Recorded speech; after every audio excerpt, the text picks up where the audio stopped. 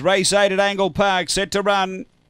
Ready, racing. And speed out deep. Jeannie Shiraz, it's trying to get down to the inside. Booting through. Highbury Hustle's going to hold it. Highbury Hustle holds Jeannie Shiraz around that bend. Getting through Long Gully Dell next. And then came Crazy Claire. A couple away Minotaur. Next is Spritney Beers and well back Morrigan Alis. And back at the tail is Aston Powers off the back. Highbury Hustle the leader. Out by 3 here on Long Gully Dell. Then Jeannie Shiraz and behind those Minotaur on the turn. Highbury Hustle the leader. Clear of Long Gully Dell and Jeannie Shiraz. And Highbury Hustle first. Jeannie Shiraz second, third Long Gully Dell, then Minotaur. Behind those came Crazy Claire. Next was Morrigan Alis from Spritney Beers and Aston Powers just coming over the line now. The time around 30 and 40.